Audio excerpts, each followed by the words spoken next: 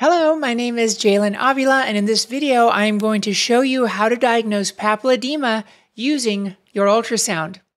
Your probe of choice here is going to be the linear transducer. Just like anything superficial, you want to use the highest frequency transducer to get that best image. Now, one thing that I will mention is that it's a good idea to use the ophthalmology setting on your linear probe, and this is to decrease the thermal and mechanical index to the retina. All that to say that it just decreases the amount of energy that goes into that retina so that you decrease the likelihood of any harm from that ultrasound to the retina, but there's never been any documented harm because most of us aren't scanning for 4 hours at a time. So if you have the opto setting, great, use that. If not, just lower the mechanical index, lower the thermal index to be the safest you can with this examination. Now, this is pretty easy actually to diagnose this with ultrasound.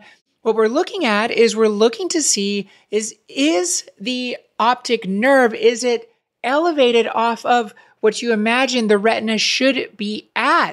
So we have normal on the left and abnormal is on the right. If we look right here, we can see this kind of pooching up of that optic disc. It should not be pooched up. Normally, it should be flat with that retina.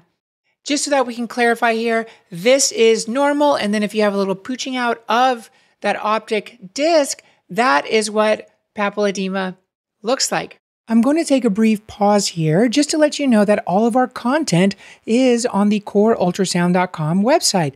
That is Ultrasound Podcast, 5 Minutes Sono, Ultrasound of the Week, Clip Bank, and we also have our courses page where we have the Core Ultrasound Fundamentals and Core Ultrasound Question Bank, where you have 3,200 questions with feedback, including narrated videos explaining the question. Check it out and back to your video. Here's an example. We have a pretty swollen posterior aspect of that eye. It's pretty thick, actually. We maybe even have a little bit of fluid in that Tenon's capsule right there. And what we want to look for is this right here, this distance off of the retina. If it's greater than 0.6 to 1 millimeter, when you measure this, this is more likely to be papilledema. Now, when we're actually taking the measurement, sometimes we have to kind of extrapolate because you might have a little bit of swelling just on the periphery of the apex of that optic disc. And here's the measurement here. I measured from here to here, and we have 0.08 centimeters as our measurement. Now, what about papilledema versus pseudopapilledema? And this is important because one of the big things that we think about with papilledema is there increased intracranial pressure, which typically we think about with an enlarged optic nerve sheath diameter.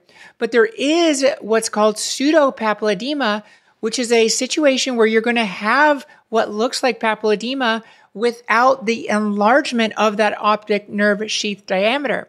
So true papilledema, you're going to see it with increased intracranial pressure and any disease that can cause that. You are going to see optic nerve sheath diameter widening greater than around 5 millimeters, depending on if you want to be more sensitive or more specific. Obviously, a higher number is going to be more specific. And then with pseudopapilledema, that happens with optic nerve drusen. It can be a congenital problem. There can be masses. You can have systemic diseases that can cause issues just with the optic disc itself. And in those patients with pseudopapilledema, they are just going to have a raised optic disc. We use the same cutoffs, but without the optic nerve sheath diameter widening that we typically see with true papilledema. That's it for this quick video on papilledema and the sonographic diagnosis. I hope to hear from you soon, and happy scanning.